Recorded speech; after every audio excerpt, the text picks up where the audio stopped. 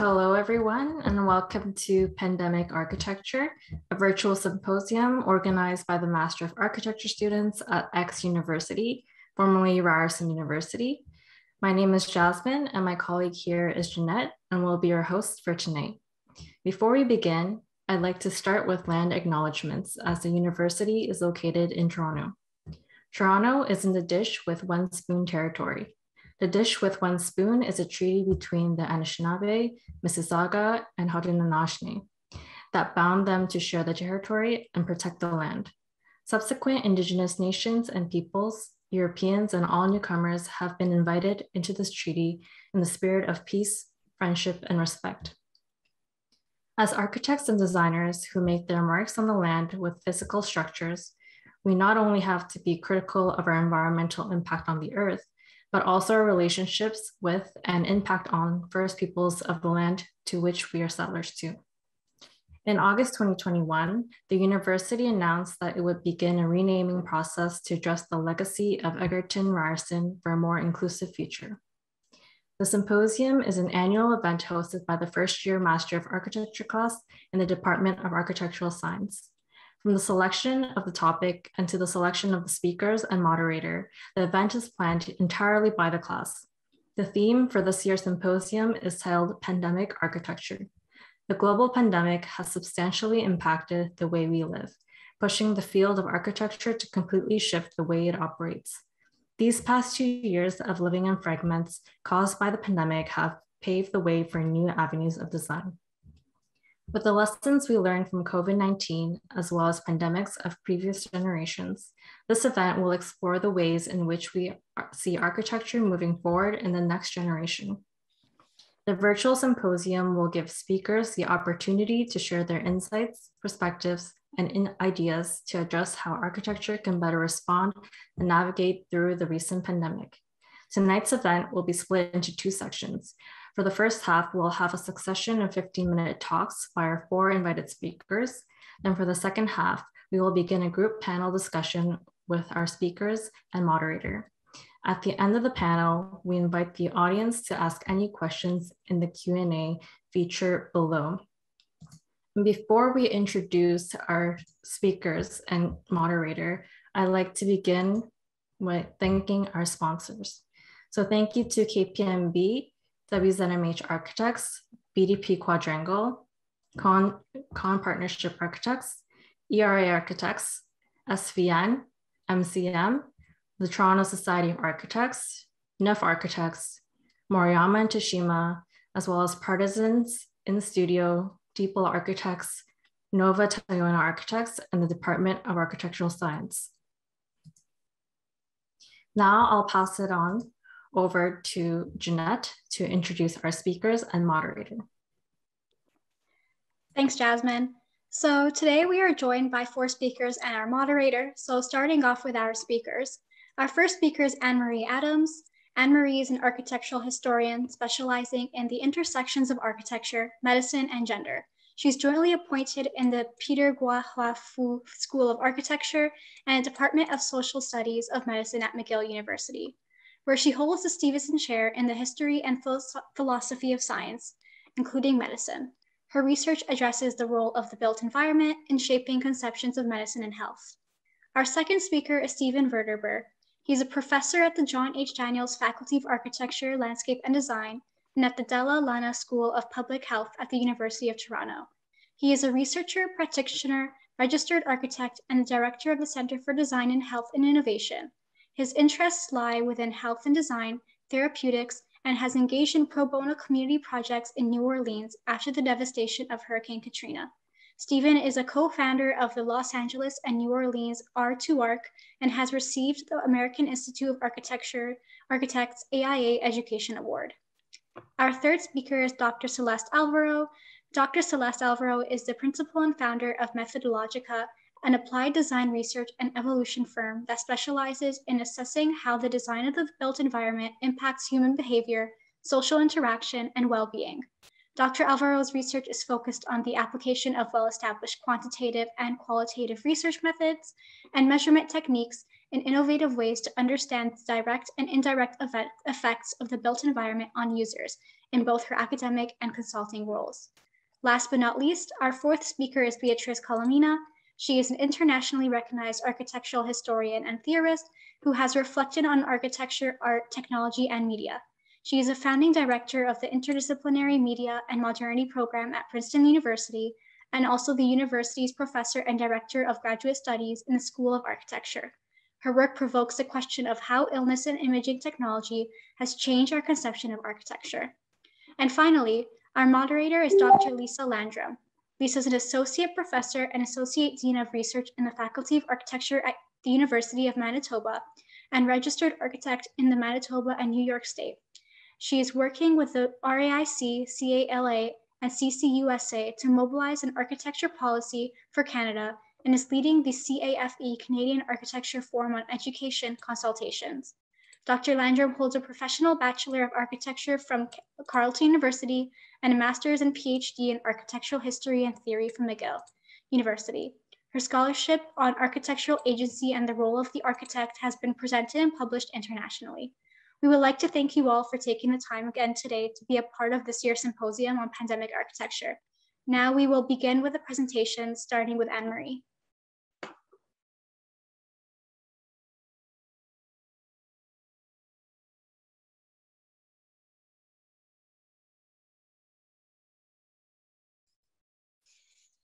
Okay. Well, great to be here. Thank you for the invitation. And what I thought I would do tonight is to present 10 points, 10 things I've observed over the last 2 years in 26 slides. And these come from my recent writings on COVID. And you see the list here.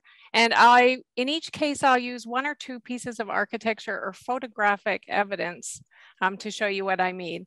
And I want to say off the bat that I've really simplified them a bit, exaggerated them to make them more provocative for our discussion tonight. And also that it will be very fast paced because I'm going to hit you with a lot of slides very quickly. And well, hang on. Oh. So my first and one of my main points is about the rising importance of the interior over the pandemic. And I should say too that I'm using photos from the New York Times publication 2020 in photos. Interiors have become more important, obviously, because we have all been confined at home. And I guess one of my main points here is because our own worlds are suddenly so contained, we're willing to invest more in them. More time, more money, and more study will be devoted to the interiors. And so I wrote about this on the Australian blog, one of my favorite blogs, Parlor, Women, Equity, and Architecture. And Lisa, maybe you could put the link in the chat. And of course, in the Society of Architectural Historians, there's a group in interiors. So that's another piece of evidence. So in the Parlor piece, I actually showed that there'd been no change in the use of the word interior, but I think our houses have never been in better shape. Cocooning and nesting, as it's called, was expected after 9/11. But I think our stay-at-home life has been different this time under COVID. Our consumption is kind of curtailed, so we work with what is at hand. And in the Parlor piece, I challenged readers to come up with new vocabulary because so much of our COVID language has been architectural. Confinement, bubble, social distance, for example. So also obvious, I think, is that our houses have become our workplaces, our schools, and in the case of my own family, a dance studio. This is our daughter. So our homes now are the only places, or until very recent, the only places in our lives. And in architecture, of course, this is a huge idea that other places might matter to us less. Point number 2 is that I think Victorian houses have really risen and become really evident as the best suited house type for working from home. I wrote my dissertation on sickness in the Victorian home. Here it is here, and on sickness in the city. And the first chapter is on the International Health Exhibition, whose plan is shown here on the right. So the Victorian house plan, of course, was comprised of separate rooms. It had discrete circulation.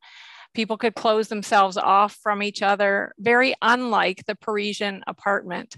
And I think what COVID has done is inspired an awakening or reawakening of the appreciation of Victorian architecture. And certainly in my life, I've been working on this stuff for 30 years, but suddenly the things I work on are of interest to journalists.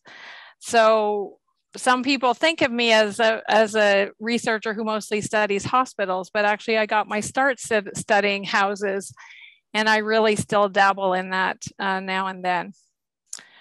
My Berkeley dissertation used stuff like this, Dr. T. Pridgeon-Teal's house sections from the International Health Exhibition, where Dr. Teal blamed houses and architects for diseases that spread. And so at that time, the house was seen not as a refuge, but as a fearful place. And there's lots of work, of course, on how sicknesses like tuberculosis shaped architecture with sleeping porches and ventilation. And with colleagues David Theodore and Kevin Schwartzman, I've written about how hospital buildings have served as medical technologies in the journal Technology and Culture. So Lisa, there's another link to that article for the chat now, thanks. And this has caused incredible tensions between the medical and architectural professions. This is one of the things I study, is how doctors and architects think about disease through the built environment. And since 2016, I've been lucky enough to actually work in a faculty where I get to observe every day how medical people talk about place. And this is this is the last illustration in Architecture in the Failing Way with the rat on the architect's drafting table. Point number 3 is design for sickness. Until about World War II, houses were designed for sickness, anticipating sickness. And we see that especially in a room called out on the plans called the sick room.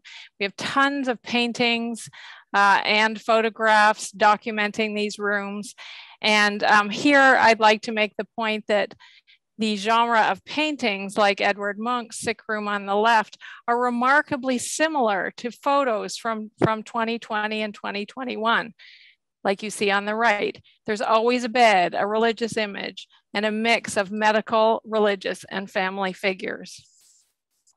Point number 4, that this new importance of interiors is amplified by media images of empty public space or empty public schools, especially. These are 2 photos by architecture graduate student Francis DiPietro of our beloved Macdonald Harrington building, the McGill School of Architecture, which has mostly been empty for 2 years. And at a discussion forum with global mayors, the mayor of Milan talked about this, the subconscious impact on us of being flooded every day with images of familiar public places, but they're empty. So we'd really never seen these places empty during the day. And this is, of course, Place des Arts in Montreal. So I have 3 images here from the New York Times in photos, just of examples of what I mean, of how shocking it is to see these iconic places empty.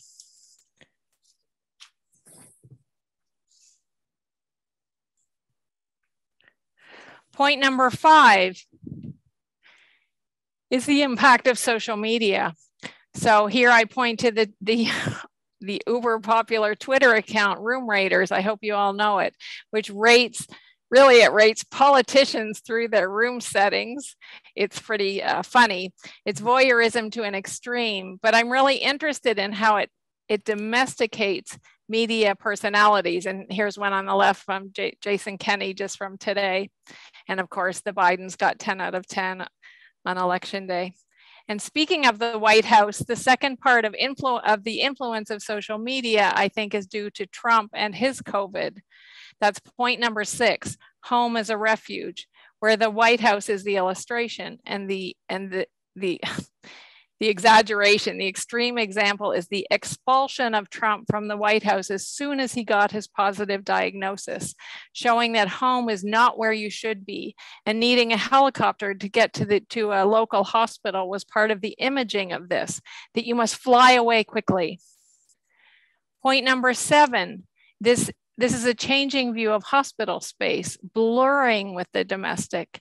This is, of course, a huge tension in hospital design. Stephen's written about this too, that good hospitals in some people's minds look like homes. So it follows that the best healthcare, for example, for the president, is the homiest. Point number 8, hospital as opposite of refuge, that the walls don't work or they don't matter. And I had to find a way to include this slide because it shows John Evans and hospital architect Eb Zeidler, who recently died, talking about their project of McMaster, which was, of course, all about the power of hospital walls, but this time for flexibility. So the proof of walls not mattering is that we have basically returned to the pavilion plan arrangement in the temporary COVID hospitals.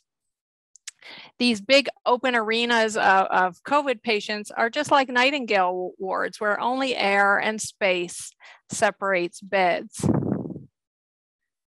So this is probably my most important point, or most original one, and that is that the new hospital wall is PPE, or the PPE, the personal protective equipment, is the new hospital wall. Most of us didn't even know what PPE was 2 years ago. And now, instead of bricks and mortar walls, brick and mortar walls, we wear clothing that does the job formerly done by the walls. And of course, the mask is the example that we're mostly wearing ourselves all day. And so I'd point to this article in The Guardian where I think it's one of the best articles written on hospitals and COVID by Laura Spinney, and Lisa has the link for the chat in that. And that leads to point 9, which is also about walls. And I think what COVID has done is made the threshold, or the facade of houses that marks the line between private and public, much more important and much more celebrated. And sometimes, of course, we mark places that are important but have no architecture yet. An example is where the spots where people are killed in car accidents along busy freeways.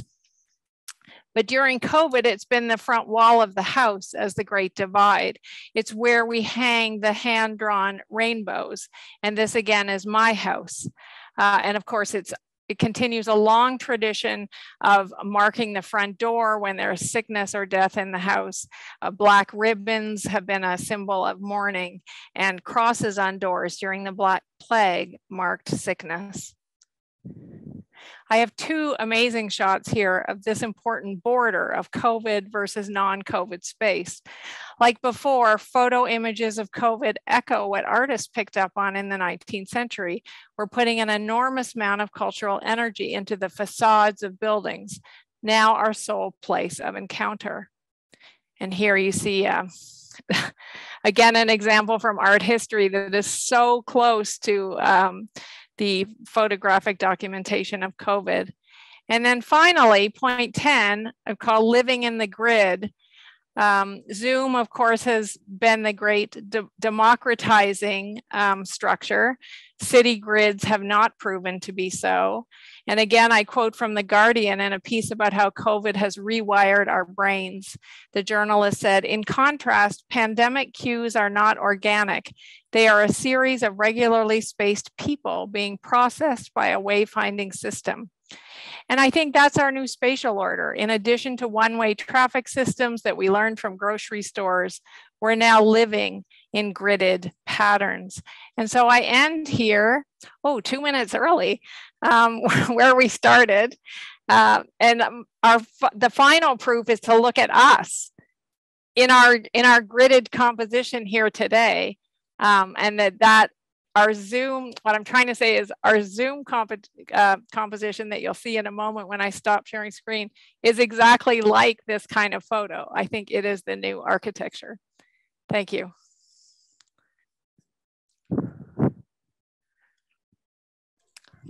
Thank you so much, Anne-Marie. So up next, we have Stephen with their presentation.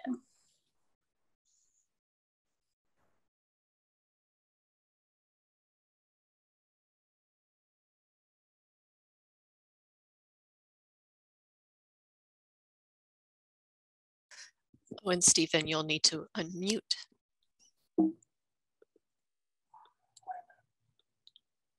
There. Now it's full screen, right? Okay, I have to go back, scroll to the top here. Thank you for inviting me to be part of this, and it's great to be with all of you this evening. This is the, I'm presenting a summer, I'm going to speak and elaborate on a white paper that was written that I developed that summarized the first year of the architectural response to the pandemic.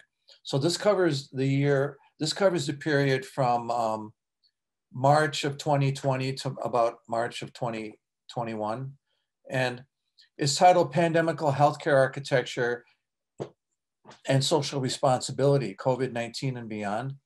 And what I conducted a survey with my research assistants of what built and unbuilt proposals in response to the need for healthcare facilities in response to the pandemic. And so there were, the two aims of this investigation were to review, we ended up reviewing 24 or 18 unbuilt and built projects from around the world that we classified into 4 different types. So we established a typology. These were redeployable walk-up, drive-up, pop-up testing and or immunization facilities that could be autonomous and self-contained. And the second type is nomadic testing and immunization facilities in a mix of vehicular vehicles with rollout and pop-out elements. And the third is a pop-up unit, which can be installed in a repurposed host structure. The fourth is a freestanding exterior autonomous surge capacity field hospital, which could be used for infection control treatment or as quarantine housing, typically sited on a medical center site with an umbilical cord linkage to a mothership hospital. So the first type, and the second objective aim was to look at all of these examples from the standpoint of their salutogenic or biophilic content, which means, and some of you might be familiar with these terms, salutogenic design, which is wellness supporting. Biophilia denotes connectivity with nature, landscape through views and other means of contact with the exterior world. And so the first one is here is, it's a walk-up facility in Santa Monica by an LA firm. And you walk up to the window and your sample is taken for your nasal swab sample. And it, to me, a little bit like buying a hot dog. I had a hot dog stand. And so it was very much like, it reminded me of The Tale of the Pup, which is a very famous hot dog stand that Charles Jenks wrote about a long time ago in his book on the language of postmodern architecture. I think he published it in that book. And how these would be set up all over the city. Here it is on the Hollywood Walk of Fame. And this is an example from in the United States, developed by Grimshaw, which is a repurposed standard shipping container. And there are many permutations. It even has solar collectors on the roof. And so both of these are walk-ups. This is a third walk-up, which is developed in part by a firm based in Toronto, Parkin Architects, working as part of a consortium. There are 8 variants on this structure. This also has solar panels on the roof. So this is another walk-up. This is type 2, which is an example of a nomadic facility that could be deployed to schools. And it has a pop-out element with the tent on the side. And so it's for testing, and also there's a lab on board to analyze the samples that are obtained. This example, the third type, is a pop-up in a repurposed host structure. This is a group, an architecture and art student group from Berlin proposed these, which would be inserted in existing structures. Curiously, the staff person is inside the pneumatic bubble and the patient is outside. So this is very curious. And you can see how there would be arrayed in these long rows, similar to like maybe a Nightingale ward, but the patients are on the outside. So then this is an example from Germany, which was to be set up in the airport in Berlin, the new airport, as a series of modular bays for, it's a treatment facility. So the terminal is converted into a hospital in this case, in this proposal. But there's a sort of ethereal quality here, which I find a little troubling. It's as if this is what a hospital room might look like in the life thereafter, with the halo above and the light source. And you're in these little pods. It's very much of it's quite futuristic, like something from some movie from the future, like that great Tom Cruise movie that I can't think of the name of right now. This example is in China. These are testing facilities. They are pneumatic inflated structures. Like this, in this case, it's inside of a sports facility. And then I conducted a graduate studio. We pivoted at the last minute last fall, in fall of 20, to look at pop-up architecture and repurpose host structures, and also freestanding COVID surge hospitals, which would be the fourth type. So we were looking at type 3 and type 4 in the studio. And these type 3 examples, here's one which is a bit interesting. The students in this case, they took a church which was repurposed. It's an existing host structure. And then a lift pack system is designed and brought in as an intervention and then assembled. And all the life support and HVAC support is brought in terms of, so it could be either self-sufficient or it could run off the power and the HVAC systems of the existing building. Here, the idea, these clinics are so boring and they're often in such ad hoc spaces that in this case, they thought they would commission the work of local Toronto area artists. And these panels, these polycarbonate panels could be sort of infused with this art so that the interior environment can become enlivened. And so the patients have something to see and experience while they're there, and to maybe take their mind off of why they're there. And the students were on a national public radio, they were interviewed about this project a couple months after the studio ended. And other examples here. So each of these are analyzed. This is a vacant beer store on Dundas near Ossington in Toronto that is repurposed as a pop-up clinic.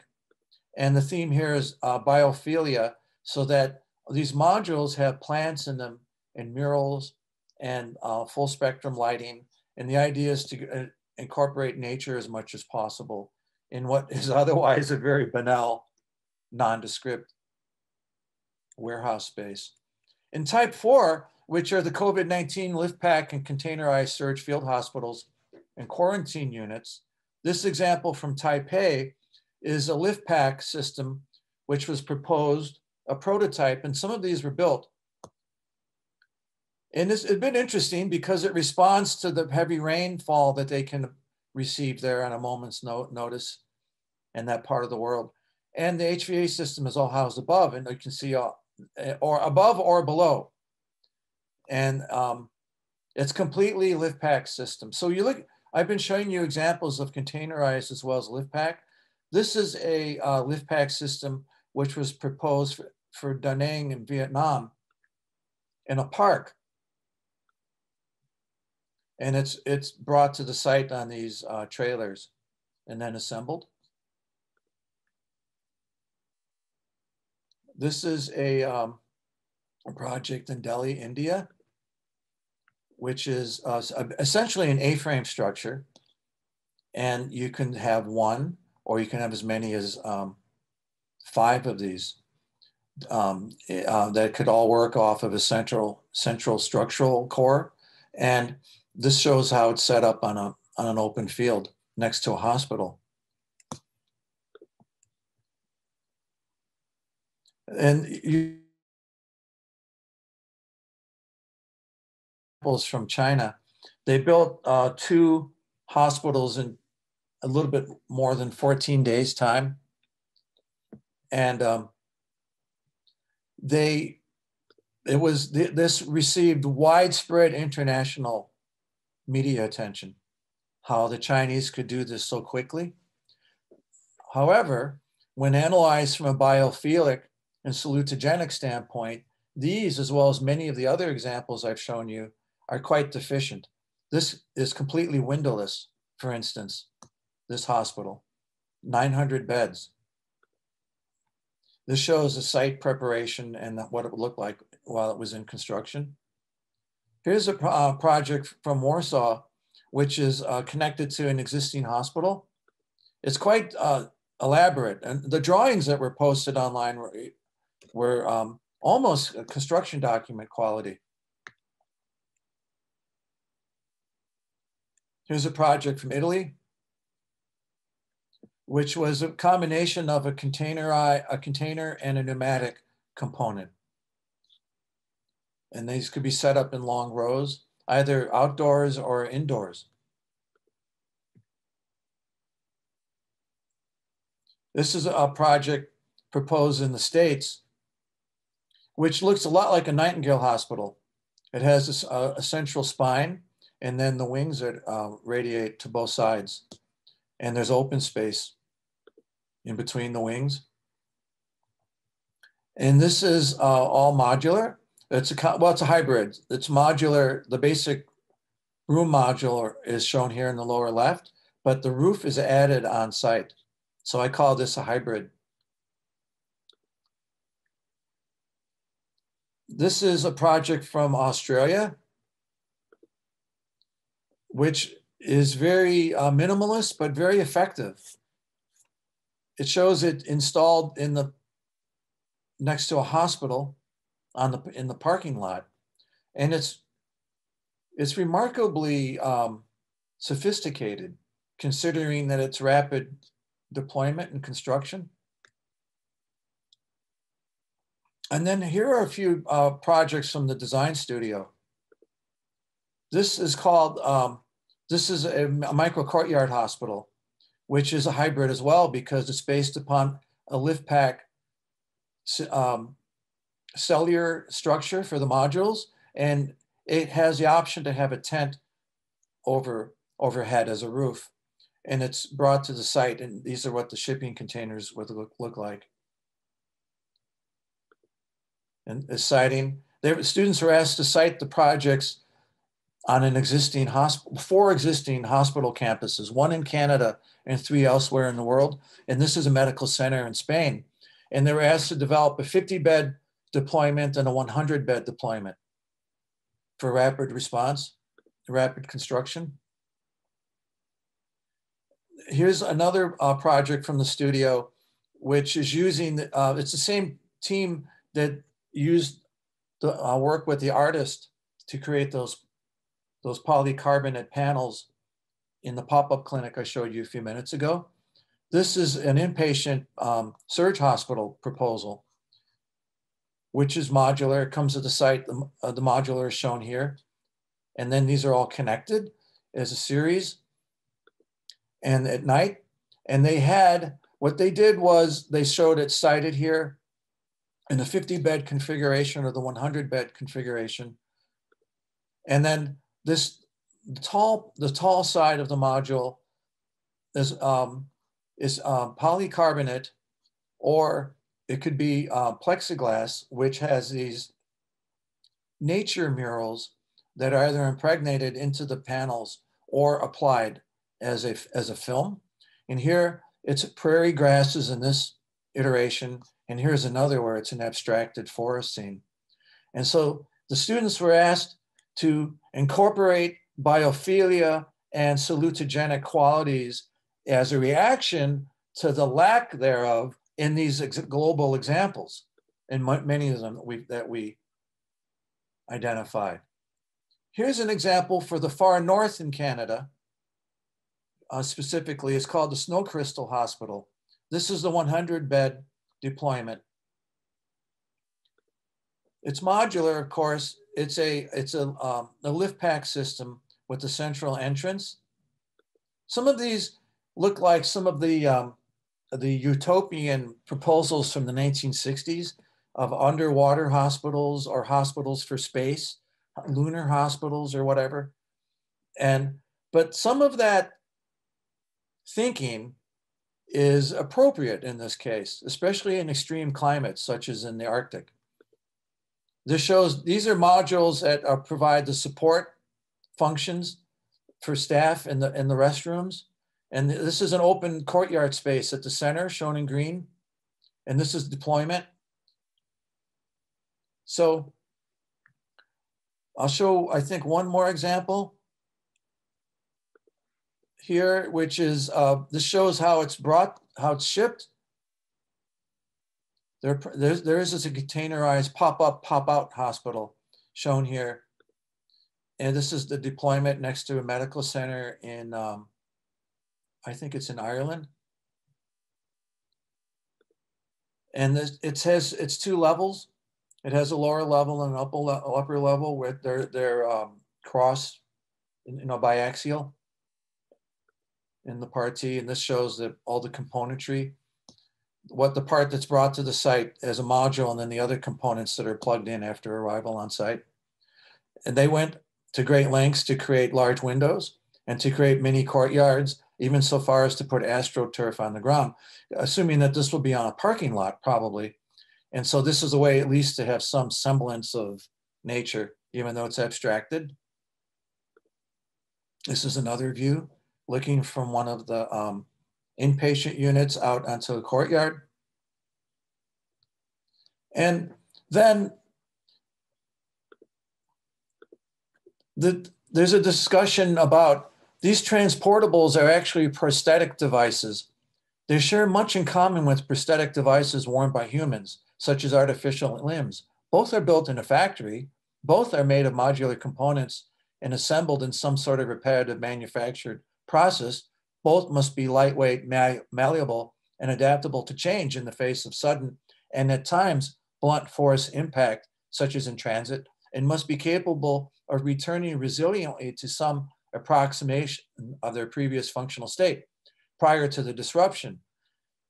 So there are many similarities between the prosthetic device and a portable, transportable, pop-up, modular, lift pack, or hybrid rapid response system.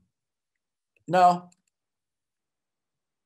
is it feasible for this type of architecture to express the Vitruvian triumvirate of commodity, firmness, and delight? Can this type of architecture provide more than minimal baseline physical support in a major emergency? And what if transportable healthcare facilities were routinely designed and built to incorporate baseline as well as salutogenic and biophilic, that is truly therapeutic support in a time of crisis? So I would conclude by saying that we architects need to do much better than what was done in the first year.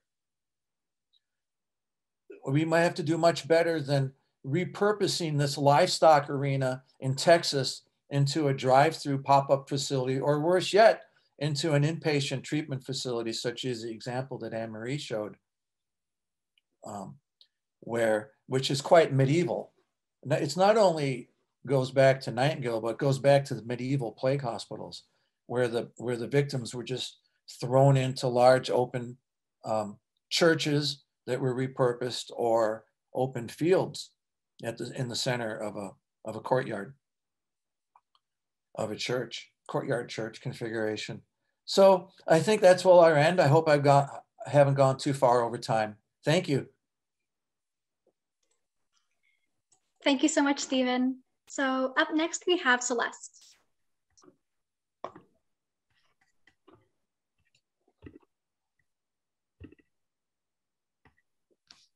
Thank you. It's a pleasure to be here, and I appreciate being included in the panel. I almost forgot I was speaking because I took so many notes during the presentation of my colleagues here.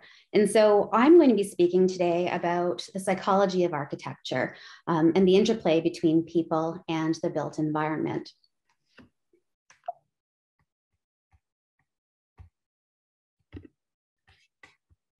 So those who know me would know it'd be remiss for me to introduce this concept without bringing up Blade Runner. In the 1950s, author Philip K. Dick and Ridley Scott's film adaptation that came later of the novel conceives of a bleak and desolate future of cities that have been in some way destroyed by humans. As a solution, they propose, and I usually have the intro clip here, but they propose that off-world colonies offer citizens and inhabitants some promise and hope to offer a chance to begin again in a golden land of opportunity and adventure. Well, in some ways, the pandemic offers a chance to begin again, a reset. The crisis has created an opportunity to collectively direct our efforts to optimize design for the human condition.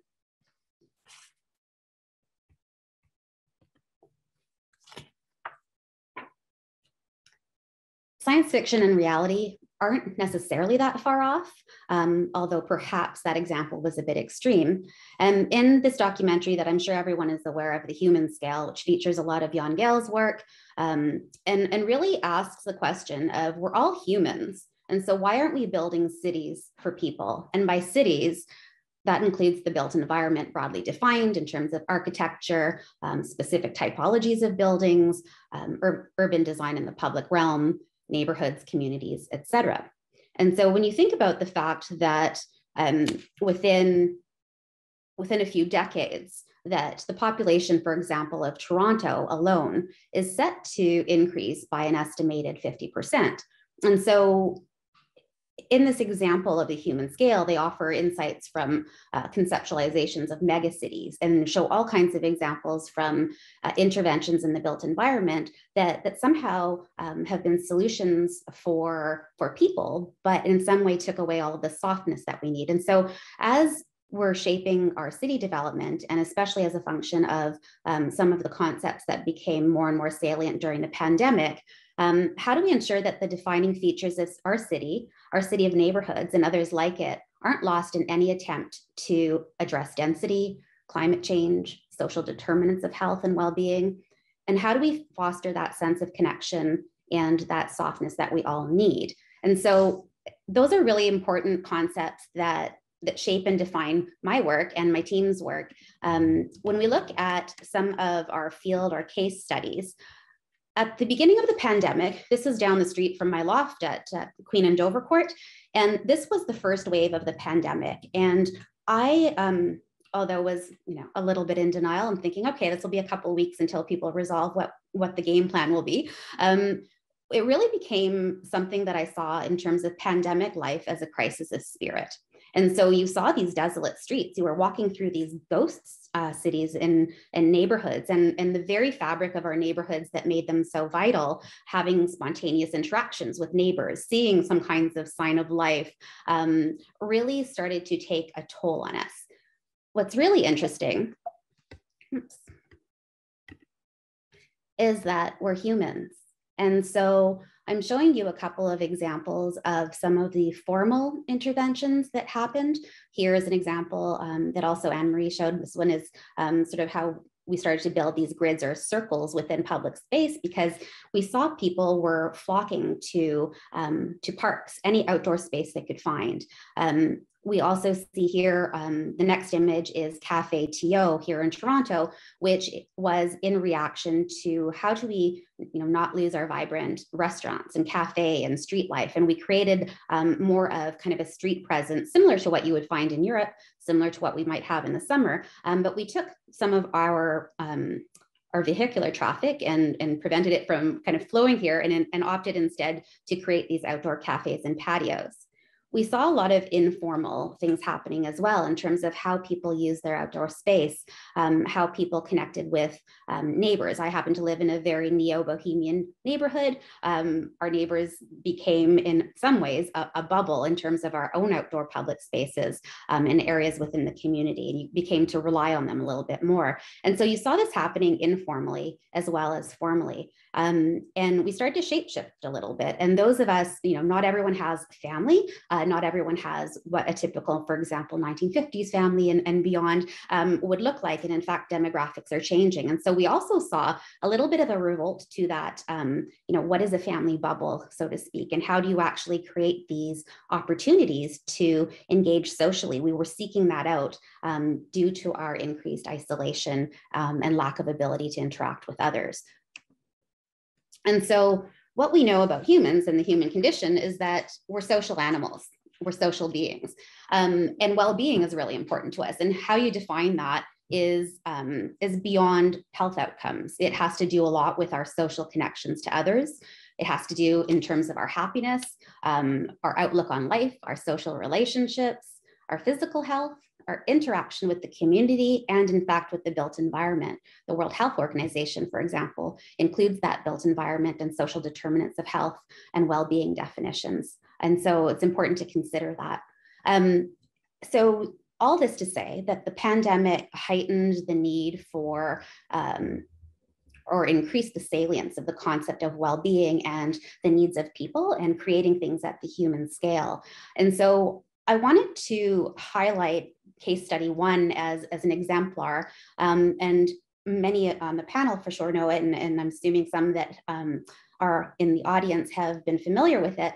But this was an exemplar of Bridgepoint Active Healthcare that was designed, in fact, to highlight that connection to others, to provide opportunities for optimizing well-being and creating opportunities to connect to nature, to the city, to almost create opportunities to re-engage in life.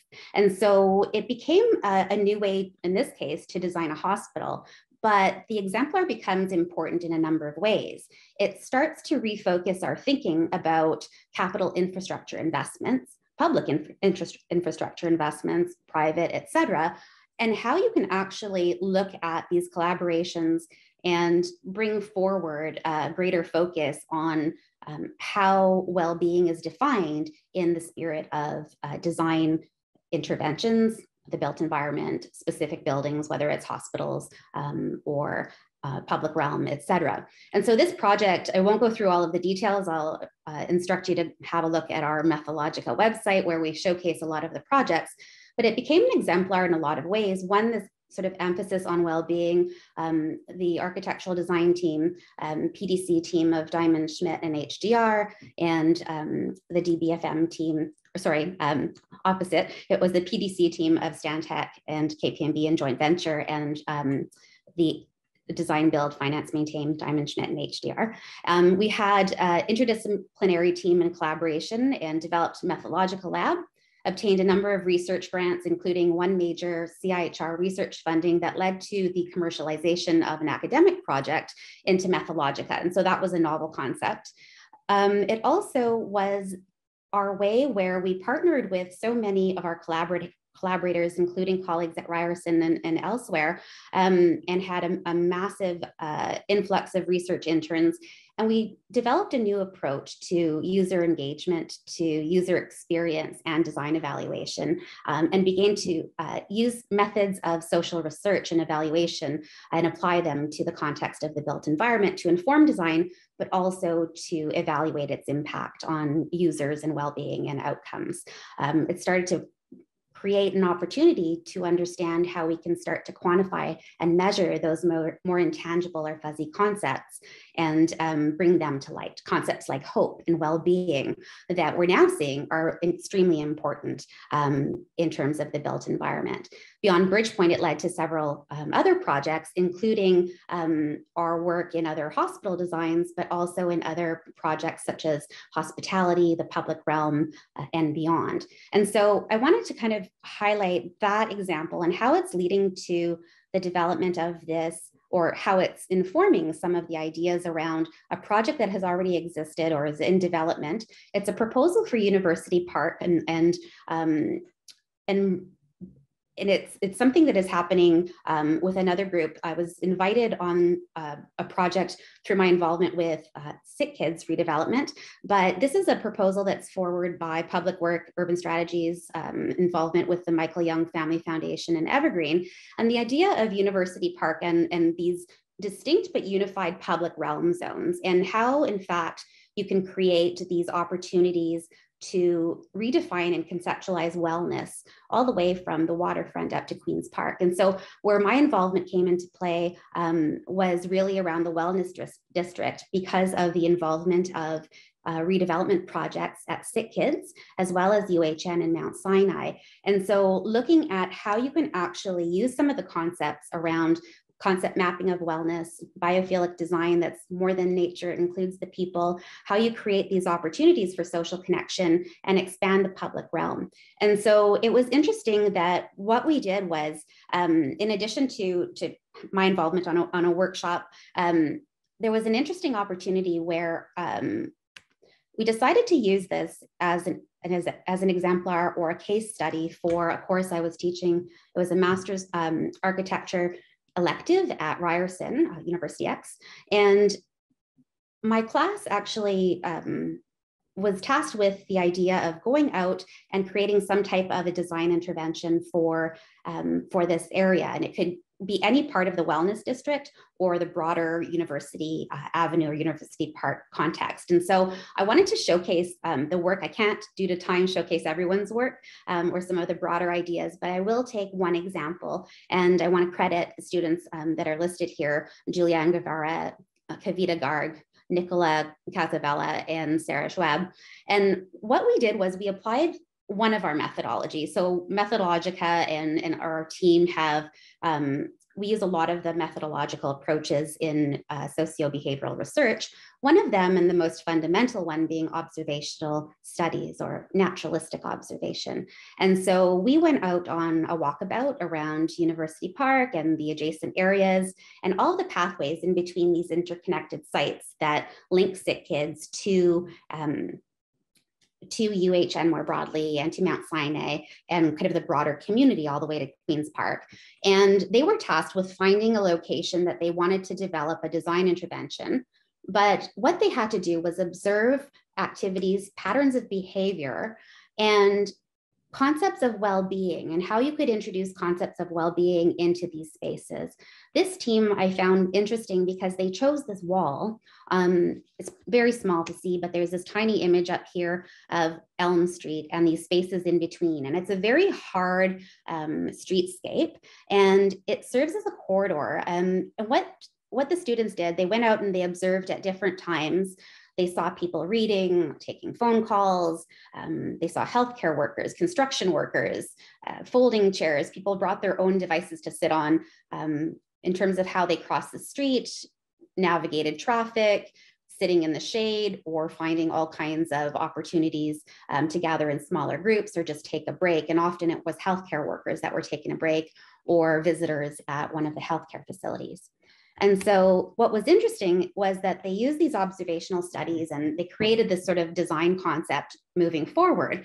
But in this case, the students came up with this definition for well-being that captured how public spaces could respond to not only the various demographics and community, but to try and induce the sense of calm in an area that is a very active corridor within the urban fabric. And so I found it really interesting that they took this wallscape almost by this building, and they created these unique, almost utopian areas around a market, around the playground, a loungescape, a water wall, flexible seating, in terms of how the users and how the demographics of not only sick kids, but the adjacent community and how it might link in or feed into the university park, to promote and foster well-being, in this case by calmness, but by providing opportunities to gather socially at a market, opportunities to play, different typologies of users. They came up with scenarios and how different users would interact with this space.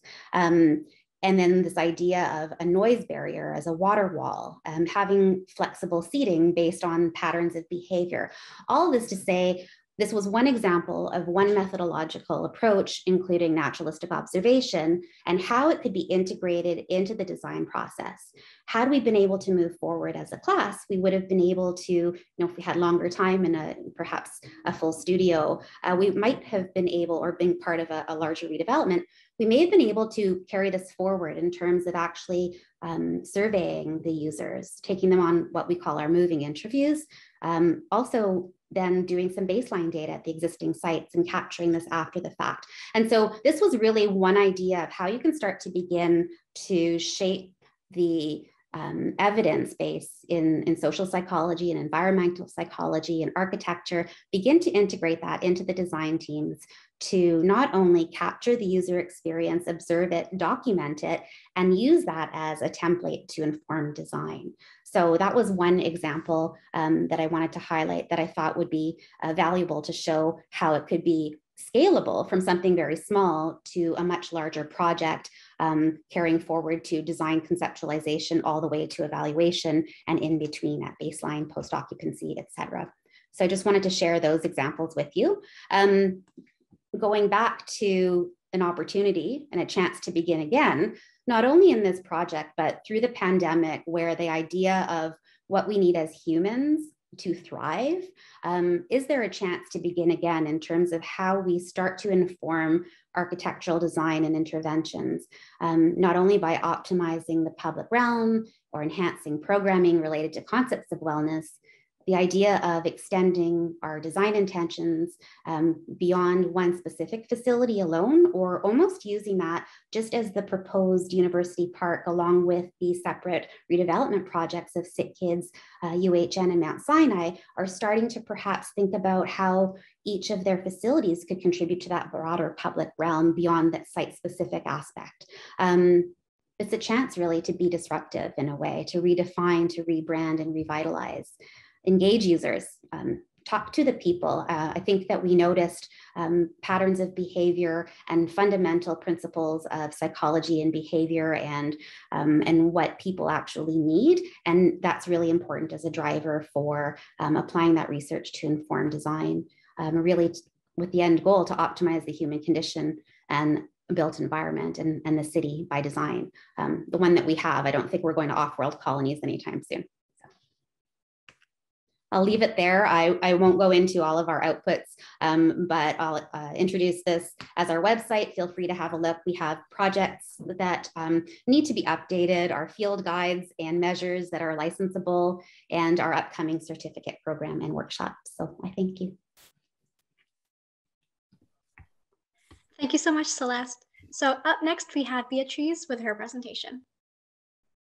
Thank you very much for inviting me. I'm very happy to be part of this event, and congratulations to the first year Master of Architecture class, and particularly to Janet and Jasmine. I'm a great believer in students organized events to the point that, I always have a soft spot for these kinds of things. And even when they come in, I have to turn down a lot of events, obviously.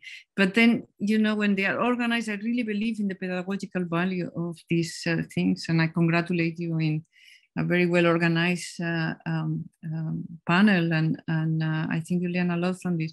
I also work a lot with my own students, in particularly in this question of pandemics. I had been working for a very long time, way before the pandemic, believe it or not. I was teaching a class in Princeton for the PhD students, a kind of pro-seminar to introduce to methods in architecture on the question of architecture in the age of pandemics. And part of what I'm going to be presenting is part of this, and now where did my Sorry about this. Where did my presentation go?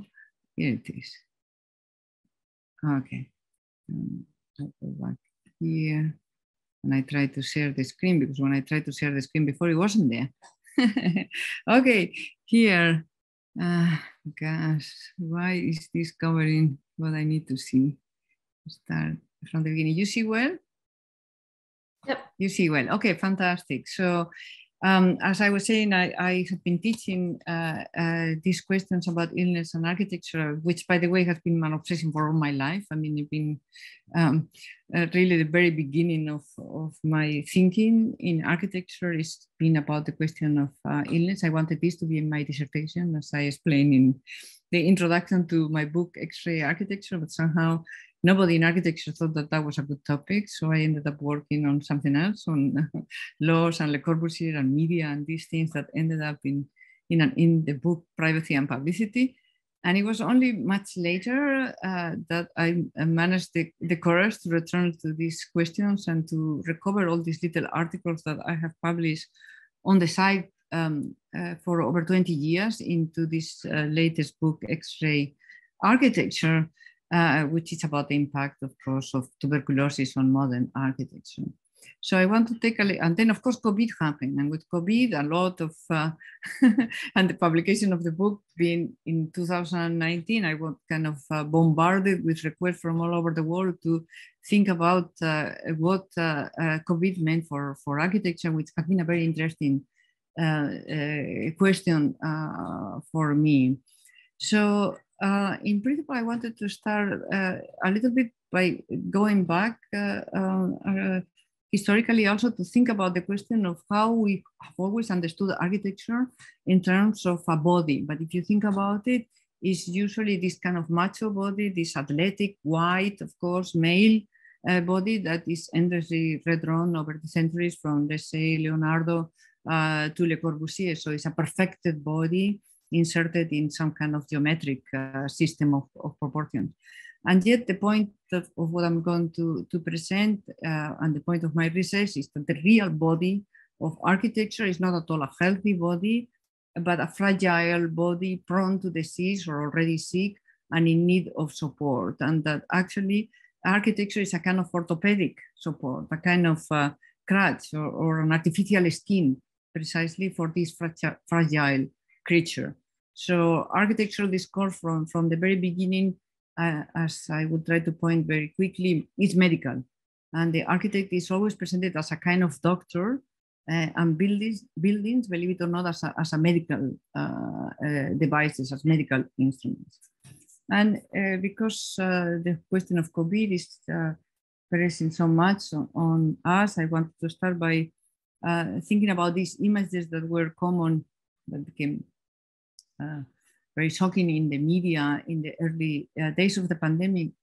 This is a grid of empty beds in Madrid, actually the place where I was born, in this cavernous space in which you have a hospital, a field hospital that was established between days to accommodate 5,500 patients in what used to be a convention, well, it is still a convention center hall in Madrid. So a building that was designed for temporary events was now hosting an emergency architecture. And we also images of this kind all over the world. It was not just Madrid, but Belgrade, here or New York, the Javits Center, and many others that you can think about it, but also perhaps think about the fact that it's also not the first time in history that this has happened. As we can see, for example, in the, again, this is Javits Center, the photographs from the 1918 flu pandemic in the United States, where you could see thousands of beds in, again, in these cavernous spaces. So we tend to forget very quickly what happens historically, but this is not so far away. But sick architecture is not simply the architecture of medical emergencies. On the contrary, it could be argued that that is the architecture of normality, the way in which past health crises are somehow inscribed into the everyday, with each architecture not carrying just the traces of prior diseases, but having been completely, as we will see, saved by this crisis. So In fact, we can argue, as this fellow did, that all architecture is sick, that illness and architecture, going further, you can say, are inseparable. At the beginning of architecture is the beginning of disease, as this guy, Dr. Benjamin Ward Richardson, already put it in the introduction to this volume, Our Homes and How to Make them Healthy, which was a compendium of tests that was put together by architects and doctors. Believe it or not, for a long time, there was this very strong collaboration between doctors and architects for the 1884 International Health Exhibition in London that Anne-Marie already talked about before. So here is the plan and the guide to the health exhibition and some of the illustrations and the equipment that was being introduced, like the water closet, etc. But I go straight to what this fellow say in his introduction to the volume, and I go straight to the last line where he says, man in constructing protection from exposure has constructed the conditions of disease. And this is amazing because in fact, it can be demonstrated historically that there is no disease without architecture and no architecture without disease. In fact, I mean, if you go back historically, now they have demonstrated that tuberculosis existed in the Neolithic. So as soon as we went indoors, as soon as we developed an architecture that was not living in caves or in baskets, we developed the diseases that are part of our time. So there is in that sense no disease without architecture, no architecture without disease.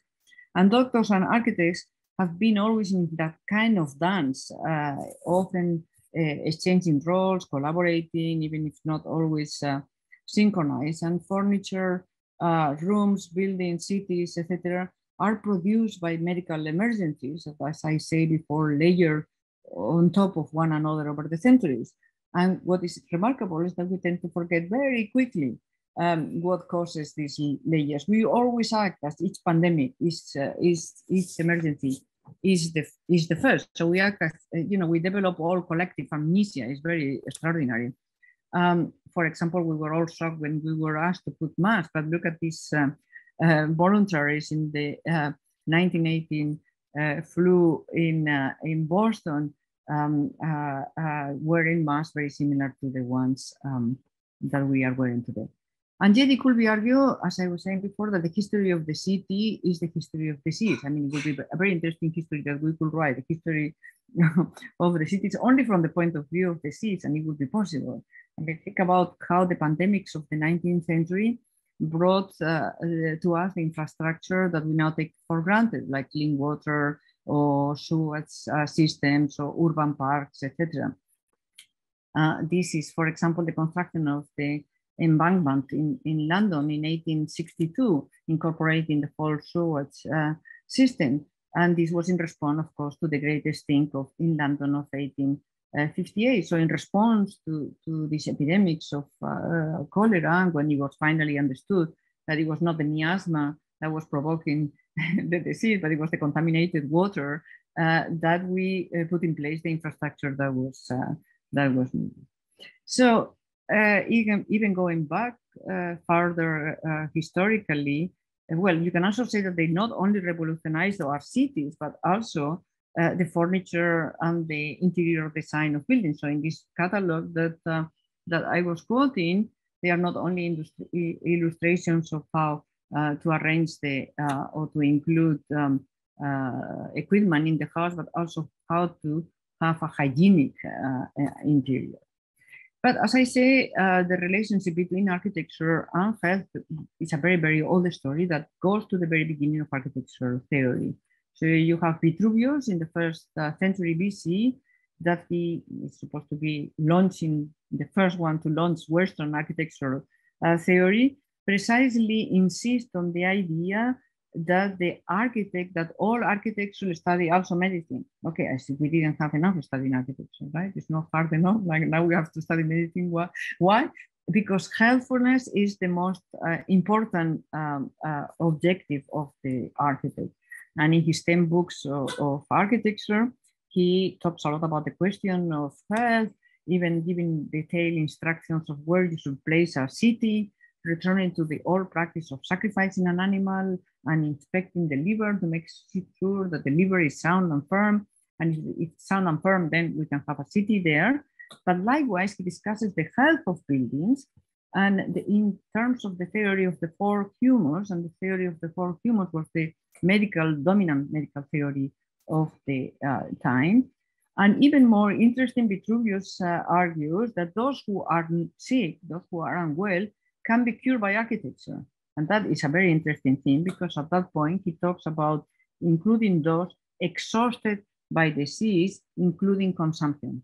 And consumption is precisely an old word for tuberculosis. So already in Vitruvius, you have the idea that with architecture, you can cure what we now call tuberculosis. In the Renaissance, for example, the first schools of architecture were established, including the Accademia del Disegno, the first one, in Florence in 1563, founded by Vasari. Well, I suppose they could have placed themselves anywhere in Florence, but no, they placed themselves exactly next to the medical schools, because of course they had a lot in common.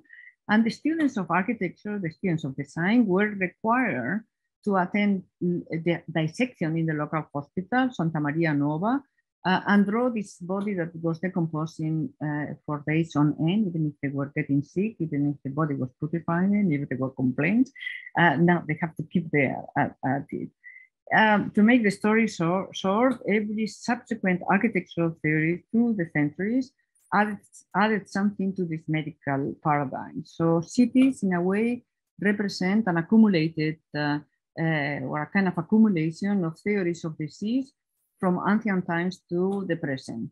One can even argue further that disease is the real designer of cities. Modern architecture, without going further, and modern architecture is what most interests me and the subject of my book on X-ray architecture, was actually produced, and nobody thinks about that, under very dire conditions, under emergency conditions. Throughout the 19th century and the first half of the 20th century, millions were dying of tuberculosis every year and all over the world.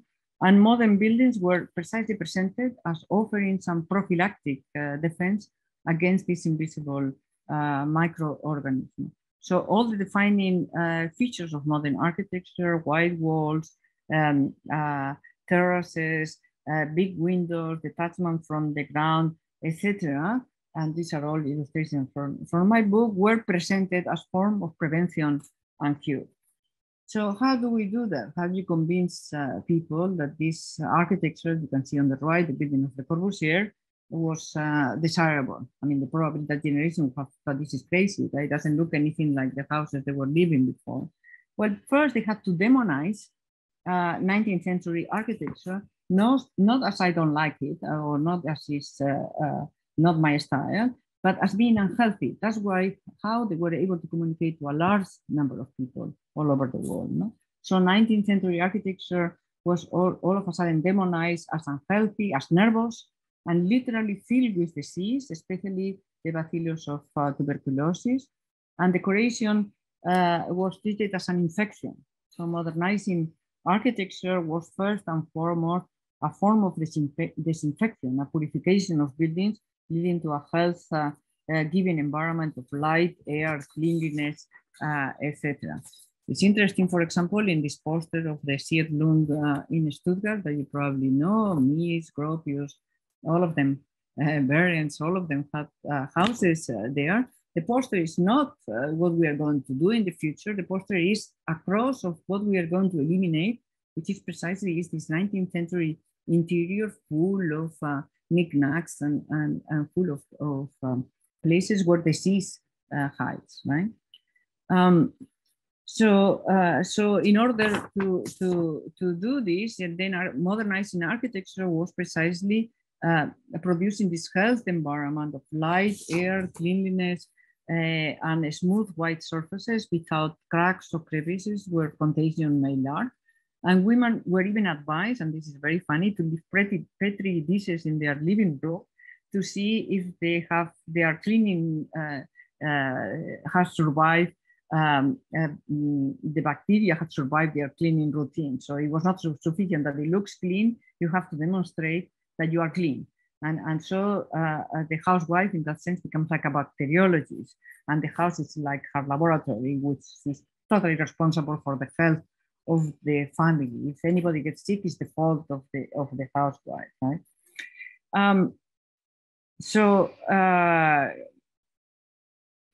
Let me just go very briefly on to Alvar Aalto and Aino Aalto, that designed this Paimio beautiful sanatorium in 1929 in Finland, with very clean, again, very clean, and it looks to you probably like a Norman kind of modern room, but it's a hospital room first that is designed exactly to minimize dust, to minimize surfaces where dust will accumulate. So even the intersection of the floor and the wall beneath the window, as you can see in this drawing, is curved, so to stop the buildup of dust. And the architects also design all this furniture and fittings, including the chairs. The back of these Paimio chairs was designed to allow expectoration and opening the chest, and the spitons and all these sinks were designed by the architects,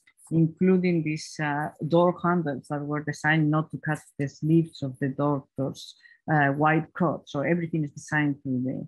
But the building's main equipment is this terrace where the patients were wheeled out to take the famous cure, the doses of fresh air and sun, in these specially designed chairs by Aino Aalto, beautiful chairs. And here you have Aino Aalto lying on the chairs that she had designed for Paimio, which I think is very interesting, because it's not, again, not the heroic male macho architect in front of the building, but the weak body, the architect presenting herself as a sick person lying in the terrace of Paimio. Now, I argue that that tuberculosis made modern architecture modern. So it's not at all that modern architects simply did modern sanatoriums. That would be too simple, right? That would be too easy. It's the opposite. Aalto actually is a very good example, because he was a perfectly neoclassic architect before he entered the competition for this sanatorium in Kinkoma in Finland, a competition that he didn't win, but he says it was his conversion. He talks about it as it was a religious conversion to functionalism, conversion to modern architecture. But you can see, even if he didn't win the project, that the project in many ways anticipates Paimio. For Aalto, the sanatorium was not architecture in the service of medicine, but a form of medicine itself. He says the main purpose of the building is to function as a medical instrument. So he understands the building as medical, right? The room, he says, is designed for the depleted strength of the patient reclining in his bed. So here is the client lying on this bed.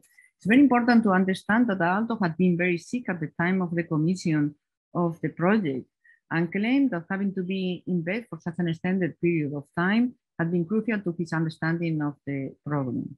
And then he says something super interesting that you will appreciate. He says, architecture is always conceived for the vertical person, but here you have a client that is permanently on the horizontal. So you have these beautiful drawings of Aalto that describe this.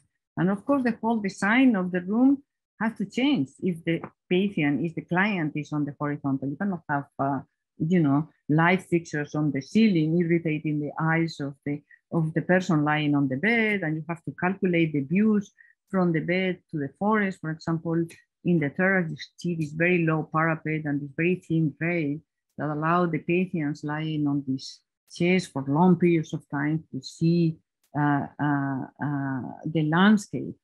He also talks about the colors of the room and of the building that were supposed to be dark blues for the room, and the walls in lighter shades, and talks about bright canary yellow in the reception booth by the entrance and in the linoleum of the lobby, to evoke, he says, sunny optimism, even in cold and cloudy days. So he then talks about how psychological factors are also to become very carefully considered. An extended period of confinement, he says, can be extremely depressing for a bedridden patient. You bet it is, right? Then he says a tuberculosis sanatorium is to all intents and purposes a house with open windows. Okay, that's almost normal, right? You want to make the hospital hospitable and you make it more like a house. But for me, the amazing thing is when I keep reading and I see he reverses it. And he says, if the hospital has to be thought as a new kind of house, he says in reverse, the generic house needs to be like a sanatorium, right? So now we have really the beginning of understanding modern architecture, the house as sanatorium. I was able to discover, he says, that the special physical and psychological reactions by patients provide good pointers for ordinary housing. So the bodily and psychological sensitivity of the sick person is used to recalibrate architecture. Even the specialized furniture, like the Paino chair, that, as I said before, was designed to open the chest of the patients, allowing them to breathe easier, soon became everybody's chairs, right? And the same with the rest of the furniture of Paino. So at the time, they wrote, Alvar Aalto Anaino wrote, the sanatorium and its furniture, which should be light, flexible, easy to clean, etc. And after extensive experimentation, we came up with the flexible system of these plywood chairs, they say, to produce furniture that was more suitable for the long and painful life in a sanatorium. Okay, so very good. They established a workshop next to the sanatorium and they produce all the furniture for the hospital. That's fine. But between two years, then Artec opened, and Artec is selling exactly the same furniture for everybody. And then the publicity of Artec says the ambition is to support and nourish human beings' physical and psychological well-being. So again, the same thing, right? The furniture that was for the sick is now for everyone. So the reference point for the Aaltos is obviously the seriously ill. Aalto even claimed that the architect, and I think that's a fascinating idea, always should design for the person in the weakest position. I mean, you think about that now with all the interest that we have right now on architecture and disabilities, finally, right? And you have here like the road not taken, because if everybody was designing for if the architect was designing for the person in the weakest position, everybody else will take care, right, of themselves, right? And you have to think about it, that we are all in a weak position at many points in our life, because we are babies, because we are old, because we are sick, because we are pregnant, because we have cancer, because we have whatever, right? So this idea of the healthy, athletic body of modern architecture exists for a very short period of time, only for a segment of the population. So it's very interesting that in the Aaltos, sickness is not seen at all as an exception, but as the norm. And of course, varying degrees of sickness define the human condition. The modern subject has many ailments, psychological and physical, and architecture, as I said before, is a protective cocoon, not just against the weather and other outside threats, but in modernity, more notably about internal threats, whether psychological or bodily ailments. I'm not so sure how we are doing this time, but I could also finish here or take 2 minutes to conclude. I finish? Go ahead and conclude, yes. So Aalto compared his experiments in Paino, and I thought that was fascinating, and their application to everyday use, to the exaggerated forms of analysis that scientists use in order to obtain more clearly and more visible results, such as sustained bacteria for microscopic examination. So that's what he considers architecture. He sees design as a form of medical research, and the sanatorium acting as a kind of research lab for modern architecture. So this relationship between architecture and the human body is very intimate. With modern architecture, this intimacy deepens the body and now includes these invisible microbes. And that's why I talk about the bacterial clients of modern architecture, because I think the real clients of modern architecture are invisible. If you think about it, Sigmund Freud, the X-ray, bacteriology, and the germ theory of the disease are all emerging in the same short period of time, and they are all about looking inside, acknowledging the invisible, whether it's the unconscious with Freud, the skeleton in the X-ray, the micro element of the bacteria, the bacillus of tuberculosis. And architecture turns itself inside out too. The thread is no longer outside in the elements, for example, but in the invisible, in the micro scale of the bacteria that becomes the base of furniture such as this one, houses and cities. So there's the micro and the micro, the bacterium and the city. Cities were suddenly seen full of these unseen occupants that in a sense became the new clients of modern architecture and design.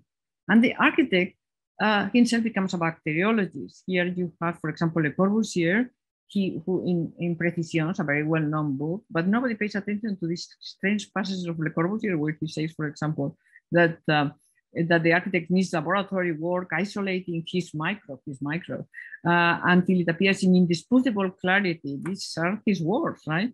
Then he goes on to say that with this one can make a diagnosis and draw up the fundamental principles of modern city planning. So architecture in Le Corbusier goes from microbe to city and back, right? So I'll leave it with you, but the conclusion will be that the weak body of architecture is not just the paradigm of seeing architecture from the point of view of those in the weakest position, as Alto says, the horizontal kind of Pathian of his work, but seeing the human species itself as weak, as fragile, as vulnerable, and immersed in bacteria.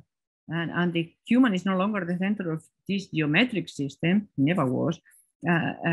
But I think we have to think about of sickness not in a negative term, but precisely as a generator of new potentials and the very engine of modernity and of a new architecture, I suppose, after COVID. Thank you very much.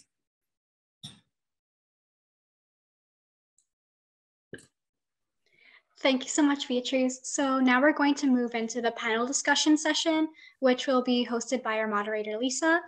So Anne-Marie, Stefan, Celeste, Beatriz, feel free to ask each other questions as well during the session. So I'll leave it to you, Lisa. Okay, great. Thank you very much, Jeanette. And thank you, Jasmine, as well. And to all of the students at Ryerson University in the master's program who I know have a hand in putting this endeavor together. Actually, the last time, one of the last events that I was at in person was in February of 2020 at the Ryerson Symposium that year, where we were crowded around tables together at the Sidewalk Labs downtown, which is now no more. But we are crowded so closely together, having exchanges across tables, and the students I know did a lot of work for that. So I bet there are a lot more than the two of you who had a hand in this, and as well the institution who is supporting you. So thank you to the whole circle. And so I am speaking to you from Winnipeg, from the original lands of the Anishinaabe, Cree, Oji-Cree, Dakota, and Dene peoples, and the homeland of the Métis Nation. And I know that I and collectively we have the fun task of pulling the fragments together from the conversations, but also from the geography, because we are spread out. I'm in Winnipeg, Anne-Marie is in Montreal, Celeste and Stephen are in Toronto, and Beatrice, I believe you are in New York. Mm-hmm. So we are pulling the pieces together and attempting to address the very interesting question which is on the student's mind, which is about how does this change things? I think as a master's program, you've already have some studies under your belt. You're getting ready to unleash your talents for the world, and you're wondering about how all of this is changing. And certainly your pedagogical situation has changed. But I would like to get things going. And I'll also say that I know there's a Q&A box, and I see that there are 3 short questions in there, and I will come back to them. But I'm going to open up with a topic that each of the panelists can address. And that the topic is, we've already addressed it in part, but the topic is about health, and how this particular pandemic is changing our understanding of health and what constitutes health. And I'll just flash, one of my favorite books because it has a great title, The Enigma of Health by Hans-Georg Gadamer. It's a wonderful title for a book. Mm-hmm. And the enigma, health is maybe always been a bit elusive, that it's been difficult to pinpoint. And in fact, enigma itself includes in it an old Greek word for fable. You know, it's something that we might need to, we can approach it only through stories or only through metaphors or only through other strategies, oblique strategies.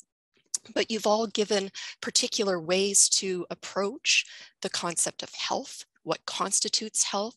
Beatrice, you've reminded us that that health is something that has really belonged to the discipline from the beginning.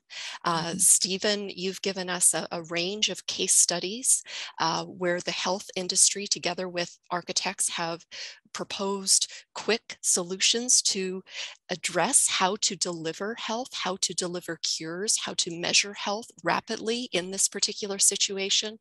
Celeste, you've reminded us about the importance of well-being and mental health, and certainly this pandemic has renewed attention on that. And Anne-Marie, you've brought us back into the home in part, and domestic well-being, but at the same time pointed out that, you know, the sick room has always been part of that home. And Beatrice, that sickness is not something outside of art. Disease is part of architecture. So maybe we can go back, and maybe we could go backward in the sequence, unless someone else would like to begin, to address the question of how has this situation changed our understanding of health for architects? Beatrice, would you like to begin?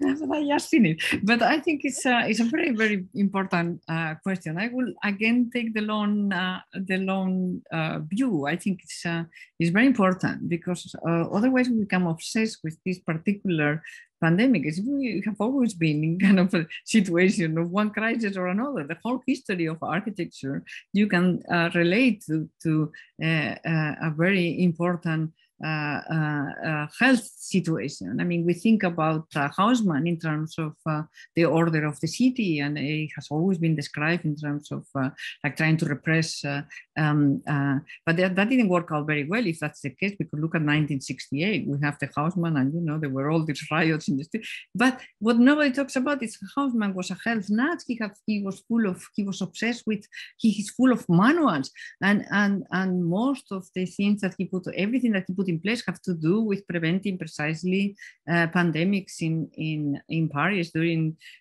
that time. The same with the Plan Cerdà extension of Barcelona, this fantastic grid, and it underlying almost every intervention is a question of health. So what does COVID add to this theme?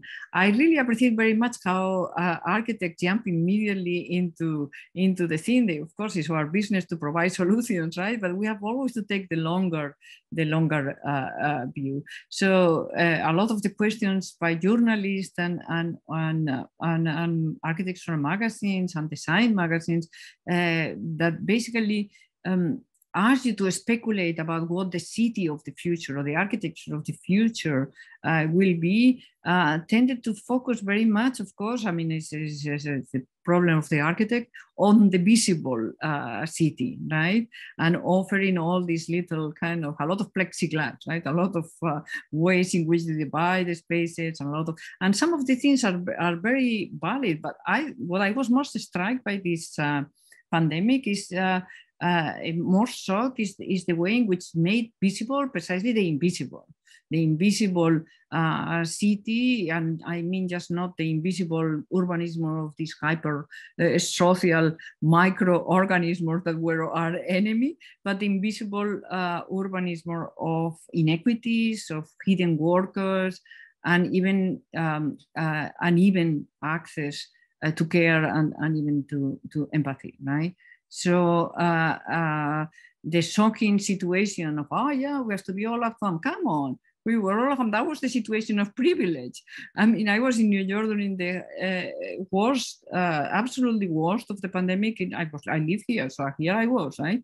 In in March of 2020. And of course, we were all confined at home, but it was not all. I mean, look at all the poor people that have to get up at 4 o'clock in the morning and go and clean a hospital, of all things, survive the metro, the subway, which was extremely frightening, completely medieval, what was happening there, and live in these conditions. So you realize also the enormous amount of people. I'm sure it's different in Canada, but in the United States, you realize the unbelievable inequities in terms of the hospitals in Queens versus the hospitals in Manhattan, the hospitals in Harlem.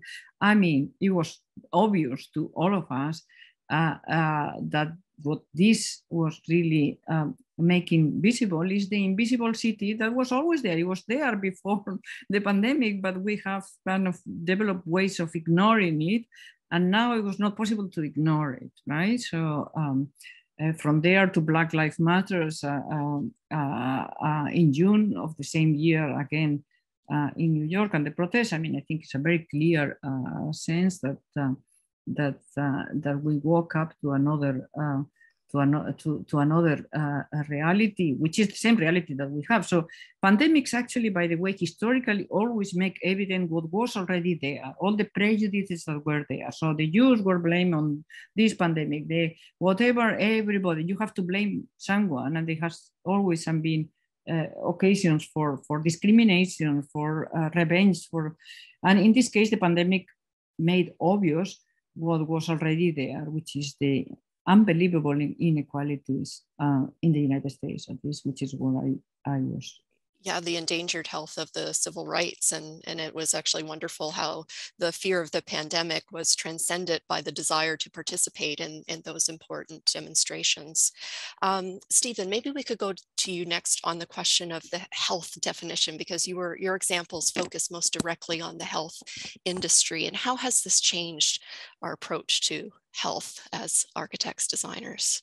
Well, I think that we have a classical definition of what a therapeutic environment is and what a counter-therapeutic environment is. And I think that those definitions have been inverted and completely turned upside down in the pandemic.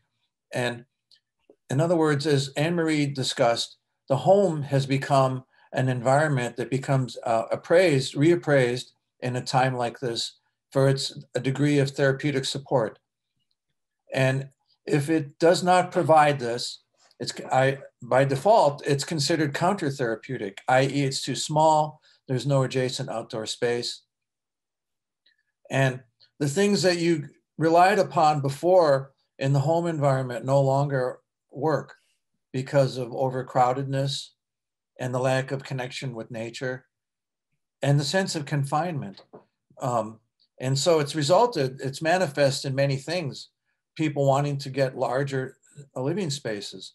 And there's been a large movement for people because they've outgrown, as soon as they become more aware consciously of the therapeutic function of the built environment around them in their immediate life, they begin to reappraise it and they want more because they realize what they had will not work any longer in this environment. And I think this is going to stick. I don't think this aspect is going to go away after the pandemic is over.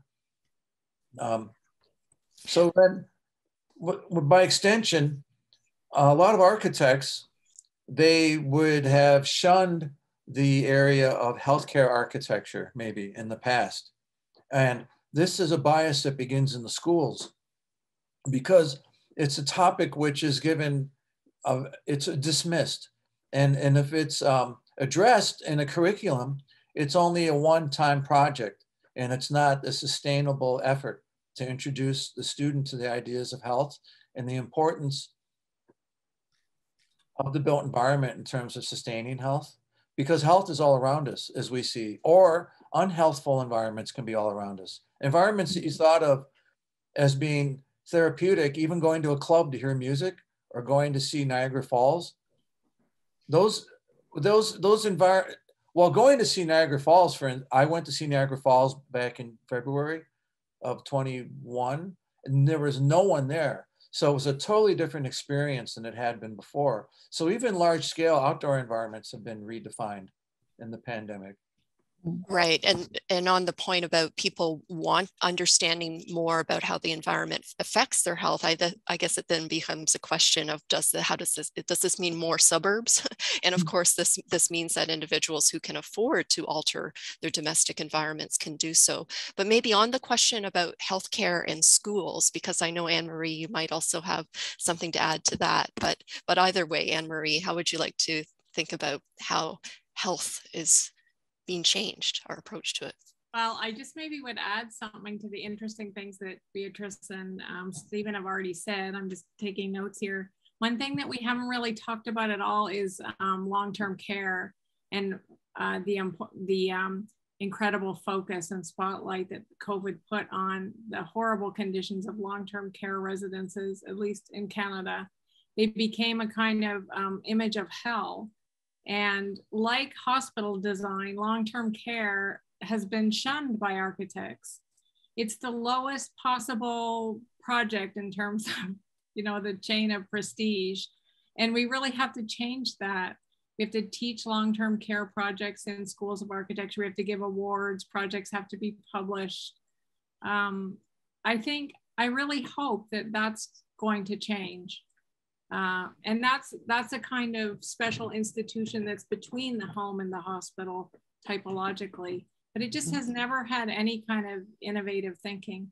And then I'd just like to add something about this interesting idea of pandemics shaping cities and buildings over time. Because one of the things that we found in our study of tuberculosis and architecture in particular is that the medical theories and the architectural theories don't exactly line up. There's almost always this kind of hangover effect from the last pandemic. And so, for example, with tuberculosis, when streptomycin was developed in the early 1940s, which practically eradicated it, we still had this expectation that chest hospitals and TB stands, anything to do with breathing, should have balconies and be fresh air based. And you can see that too with the end of the miasma theory, that we continue to build pavilion plan hospitals into the 1930s. So I think maybe we are still, as Beatrice so beautifully showed, living in this kind of layered hangover of the 1918 flu, which is so interesting.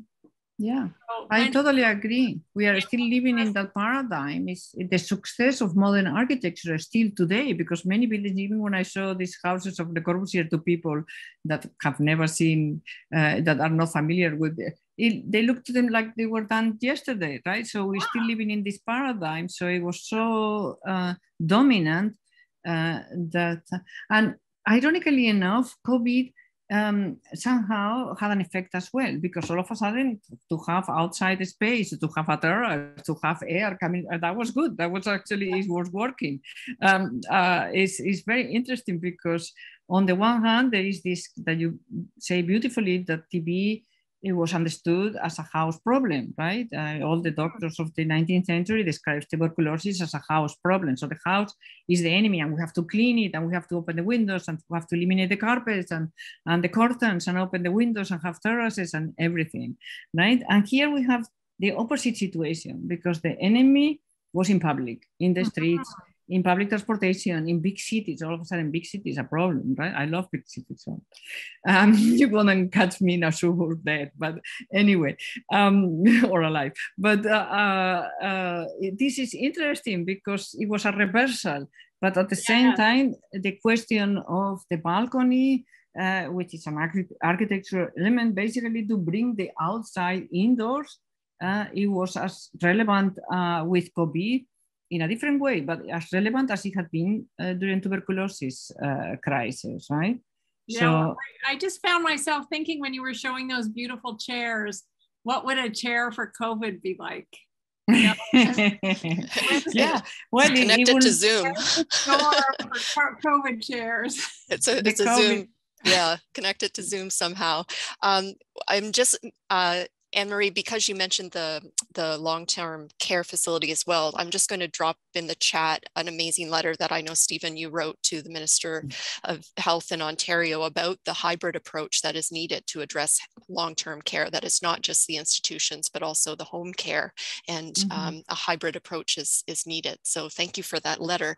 But yeah. Celeste, for you and health, I mean, with your training and expertise in psychology, you don't need a pandemic to tell you about the importance of mental well-being, mental health and well-being.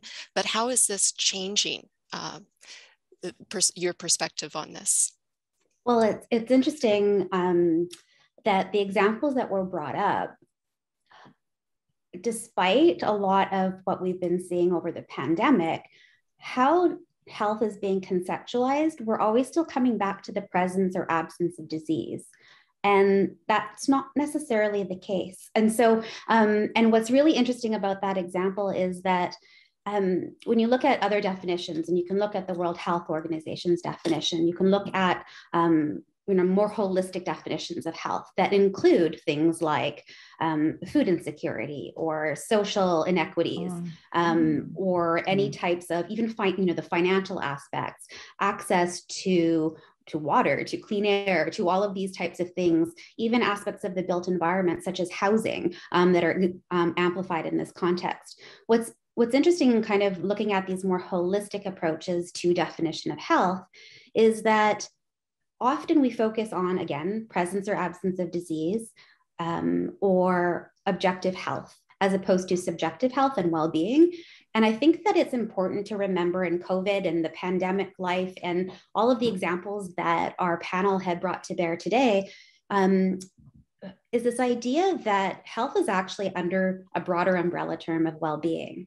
And so it's one of the concepts underneath this big construct called well-being. And so when you look at that aspect, and you think about how architecture, I don't know necessarily how it changes, but how it actually can start to create that opportunity for more directed efforts towards, yes, that ultimate outcome of absence of disease, but how you get there in architecture is interesting. And this is something that we've learned in our interdisciplinary teams when we're working specifically in healthcare projects, but it applies within any realm, and not just if we're defining something like health or wellness, but the idea that often, if you're measuring outcomes, as an example, or trying to capture the design aspirations and what you want to achieve out of an architectural design project, often you're looking at that end outcome. So in healthcare facility environments, often the ministry or hospital leadership, depending, of course, on the type of facility, are focused on these very objective indicators of health. And what's interesting to me is that, barring some examples of, hand washing stations and infection control outcomes, et cetera, mostly architecture is affecting something in the middle. And it's affecting something like a psychological state, or it's affecting something like a behavior, for example, physical activity that would then improve, I don't know, your heart rate, or all types of other, your mobility, these types of things. And so I think that perhaps the pandemic, in highlighting this concept of wellness and psychological well-being, really focused on what humans actually need, and perhaps contextualizing or concept mapping, just like the students in my Ryerson class, but also in kind of our broader projects, when we take on identifying what are those outcomes we're going to measure, even in something like health, the context, just like architects look at things like the site context and try and document what's happening, what is health in that context, or well-being in that context, broadly defined, and trying to concept map that out a little bit more so that it can inform design. And so I think what I'd hope, in terms of whether it's changed, what I'd hope will change, and certainly our involvement at Methodologica and others on interdisciplinary design teams, has been to start to really break apart what is happening and capturing not only the user engagement and experience and observations, but concept mapping and redefining those outcomes of interest. And so I would encourage, in this case, to think more broadly about health as a holistic concept, because without things like those social relationships, that connectivity, you can't have, and same things with individual or community well-being, safety, environmental climate types of factors that affect well-being, you can't have that broader health objective outcome without any of that. And so I would argue to think more broadly about what that means. If I could take this back to the point raised about long-term care environments. Sure. One of the reasons they're so inhumane and unhealthful is that what's needed is to dematerialize the relationship between the interior and exterior environment, or the relationship between the interior realm and the exterior realm. And through its dematerialization, they will allow light, fresh air, opportunities for the aged to be outside much more. Because the images that we saw earlier of the patient being rolled out to the terrace, the large terrace, as we saw, and Pamo, the hospital, Altos Hospital, from 1930, I think it was 1929 or 1930 it opened, and that's a dematerialization of the relationship between indoor and outdoor. And to do that on a professional or disciplinary or interdisciplinary basis, we have to have landscape architects working very closely with architects, maybe unlike ever before. And working more interdependently. Yeah. It's also, Celeste, I'm very interested in your statement because it addresses one of the questions that came up in the Q&A about the methods, and what you're saying is that the methods actually need to change because of what needs to be observed. We're not putting everything under a microscope. Everything isn't a scientific piece of data. But you had your hand up. Would you like to respond? Sure, I can respond to that. And it's interesting in the work that we do in terms of not only, for each project, the design aspirations or design intentions of any design project or architectural project really are a function of or unique for each project. So we work a lot on the teams to identify what those are, and then how do you actually measure those? And oftentimes they are, or sometimes they can be intangible concepts like hope or optimism. And so they seem like they're not quantifiable, but in fact, as a social scientist, one thing that I do and my colleagues in the field would do is look at how measurement theory really allows us to be able to conceptualize hope and optimism. And so redefining what that is, and then creating a metric on a quantifiable scale, and taking that measurement in an environment or as a function of a design element or feature. And often what we're looking at is that it's not necessarily one design element or one design feature, but it's a collection of them. And so how do you isolate those in a methodological approach? And so that's something that we work quite honestly in collaboration with our teams. And as much as you need the architects and as much as you need the landscape designers and the clients, what I've been noticing on the teams is the myriad of consultants and interdisciplinary team members. And so I would hope that when we look at institutions like our colleagues and where we're located, U of T, Princeton, Ryerson, University X, elsewhere, is really how do we start to change the field in terms of the education and training so that it becomes even more holistic in terms of how the field is integrating these different disciplines within their projects. I had my hand up because of something that Stephen had mentioned, and also it was more of an example around long-term care, but I noticed it in hospitals as well.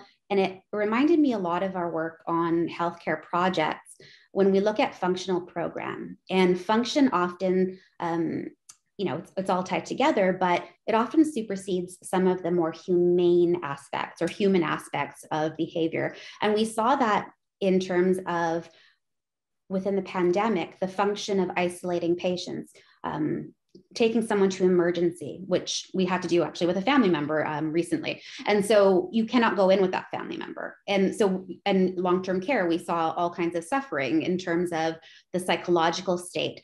If people can't see their loved ones, if you don't have that physical contact, if you don't have the ability to have that interconnection or reminders of something outside of your hospital and facility, it actually affects all types of psychological and mental health well-beings that then result in various outcomes in terms of health and well-being.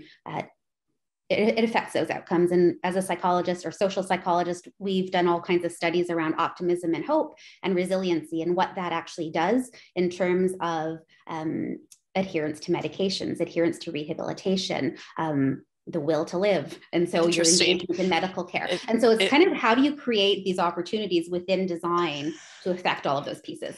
Interesting challenge, a metric for hope. Can one ever have enough hope over spilling the edge, I hope, among architects? Did you hear about Alto? I mean, Alto designing Paimio, he's specifically talking about using particular colors to evoke optimism or even in sunny cloud. Exactly. You know how cold it is in Paimio and how dark is the winter in Paimio. And so the point here is that architects are thinking about this, have been thinking for a long time. And I think part of what the students need to learn in a school is that there are precedents for all of this. We are not because this is a real problem that every time we think that we are inventing the wheel, we are not. And to think about all these ways, I mean, we may have left some things behind that were so valuable, but it's also important to think that that things are happening in terms of long-term care. For example, you may have seen, it was published, I think, in the New York Times or somewhere. I mean, but these villages that are being developed in the Netherlands for Alzheimer's patients, with a kind of like a little bit like new urbanism, you know, these villages that evoke like a small town with the bus stop and the little grocery thing and so on. So despite the fact that the bus stop is not going anywhere, so it's a little bit like the Truman Show. You can get in, you can wait for the bus and the bus may go, but apparently even people that have never lived in a small town, that are perhaps lived in all their life in Amsterdam, enjoy this kind of new community in which they have connections with other people. And in, I think, I don't know what magazine it was now, I may have been New York Magazine, how all these new kinds of residences for all people in New York are changing, and they are dramatically more interesting architecturally and all of this. It brings again the question of which I think is super relevant, the question of inequality. Who can afford this is the issue, right? Not that architects are not paying attention, they are paying attention. These places cost an arm and a leg. And the government is not paying for them, or is not paying to the extent that they should be supporting. That's a different issue. But I think experiments are happening, and very specifically for not only long-term patients, but long-term patients with Alzheimer's, with a very particular situation. And these villages that allows them to have some form of dignified life and some form of control over their environment. So on this topic of the radical change, but also reaching back into our discipline to pull forward the examples that can best guide us, we're going to go around and each of you are going to have 15 seconds to tell us about a radical change, which is a question that came in the Q&A, about a radical change that you suggest in the process of thinking and teaching architecture. And this might address the idea also about, you know, what's to come of our discipline? Will it survive or will it succumb? So let's leave the student audience and the entire audience with a nugget takeaway. Maybe Anne-Marie, would you like to begin? Does it involve teaching architecture in the medical field? Yeah. So I stuck that in the chat because I thought we might not have time, but I really believe that we have to educate people outside of schools of architecture about architecture. We're such an insular profession. We wonder why our work isn't valued. It's because we're talking to ourselves. So when I was director of the school, I made this one of my priorities.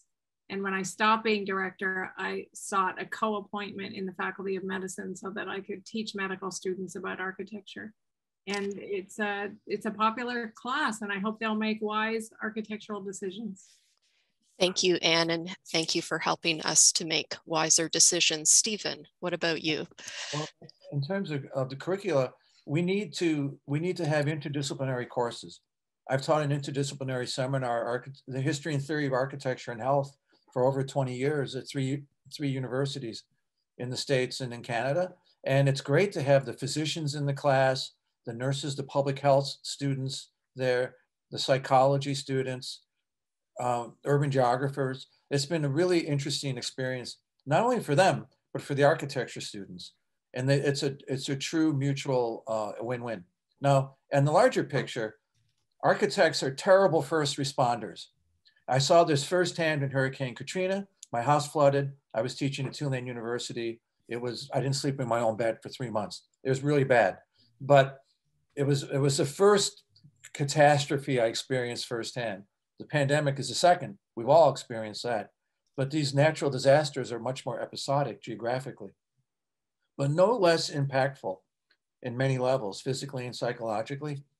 So the schools are doing a horrible job of teaching architects to think as first responders, absolutely horrible job. And we have to do better. We need courses, we need a required design studio or required electives that can teach architects to think quickly and to anticipate the need for disaster mitigation and architectural interventions because the engineers have just run us off the road.